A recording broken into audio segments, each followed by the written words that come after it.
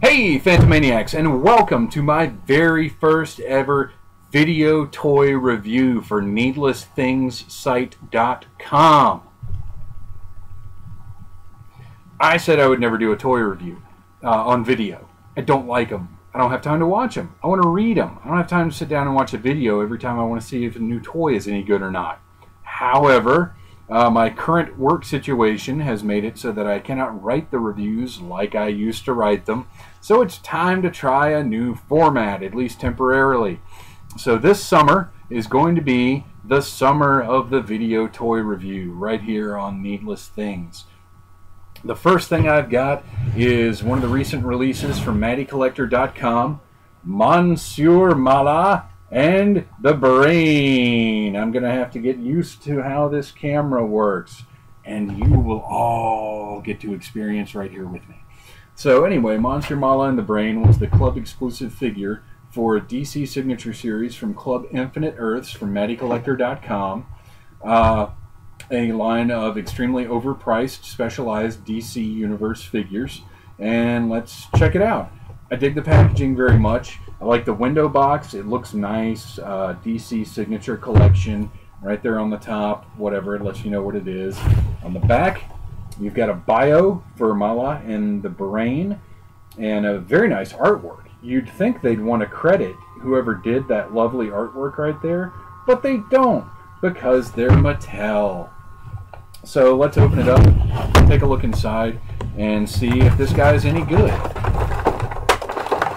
Now, I gotta tell you, this is the second take of this particular review. The first take just didn't look good, and also I ran out of memory, so that's terrible.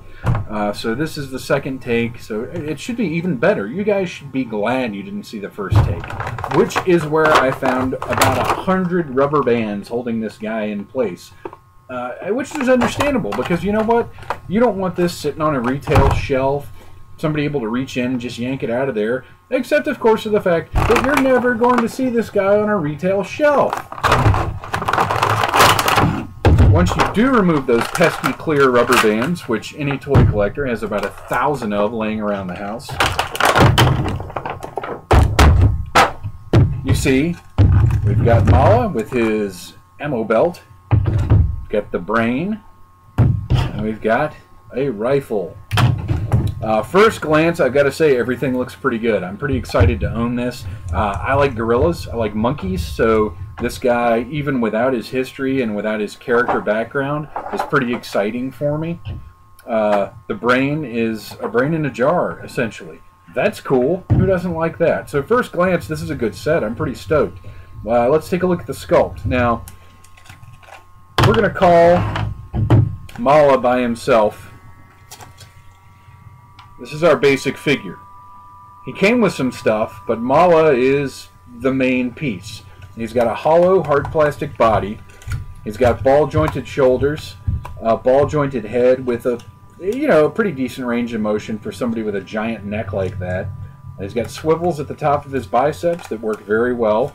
He's got pivot elbows, and he's got swivel pivot wrists. Very nice. I like that they went the extra mile there and gave him the swivel pivot instead of just making him swivel. At the hips, you've got a really ugly cut joint right there. But, you know what? I can deal with that. I don't need this guy to have 87 points of articulation. His feet look like they're sort of an attempt at a rocker joint, and they move side to side just a little bit, but they swivel a whole lot.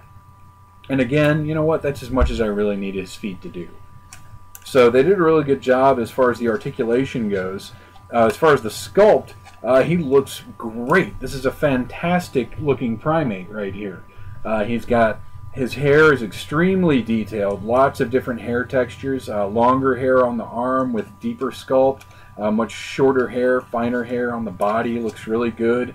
His face is, I don't know how expressive a gorilla face really can be or needs to be, but I mean, he's a little soldierly looking, kind of a gorilla soldier, if you will. I see what they did there. Ha! So anyway, Mallah looks really great. His beret is it has a little bit of detail on the front there, and it looks good. It looks like it should look. They did a very good job of capturing this guy, very much like what you saw in Young Justice or in the comics. Paint-wise, he's got a really good paint job. There's a bit of a wash over his brown fur. You can see, perhaps best on the arm there. Looks really, really good. His skin, the exposed skin that he has, is that black leathery look that gorillas have. He's got shiny little toenails and fingernails, and inside his nostrils also has a glossy black coat. So they have a little bit more depth to them than they might otherwise. And then he's got his beady little gorilla eyes. I don't know if you can see them or not, but that's nice. I like that. And then you've got a solid red up here on the beret. It looks good. It looks good. A little gold, you know, that's nothing. It's a disc. Doesn't signify anything, but I don't think he's with any particular army anyway, so we're good there. So paint-wise, this guy looks pretty great. Solid job on that. Accessories, he's got his ammo belt, which is a little loose on him and wobbles around a bit, but when he's sitting on the shelf, you're not even going to notice it. It's got a peg on the back that you can attach the rifle to, so we can store that, which is important to me. Storage is a big deal on figures. I like them to be able to hold everything that they come with. We've got a gold paint job on the bullets and then a brown on the strap. Good. What more do you need? And then the brain has this little 8-track deck on the front. It's sculpted in there. It's not a sticker or a paint job or anything. And it does have, well, it does have paint on it. You can see a few different colors of paint on the buttons and then the yellow on the slot there. I don't know what that's for, but considering Mallah and the brain's relationship, maybe we're better off not knowing. Nicely sculpted skull face on the front, and the brain is actually a plastic brain under a clear dome, which I really dig. Looks very cool. The brain itself is pink with some purple highlights on it, and really just I like the metallic blue versus the metallic silver of the rest of the figure here.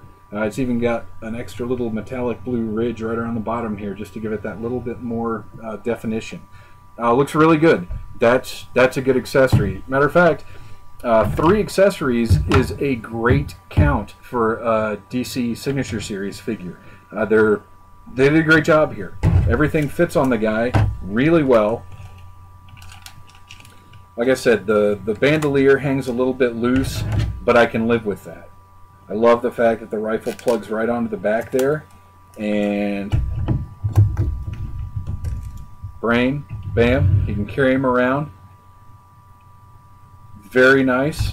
And then on top of that, unlike many action figures that I own, this seems to be a bit of a syndrome lately, if you will, of characters not being able to interact with their accessories. This guy can hold his gun and even look like he's about to blast somebody with it. Bandolier just loves going off the shoulder. But very nice. Very good job. All of his articulation is solid. Everything moves as much as it should move.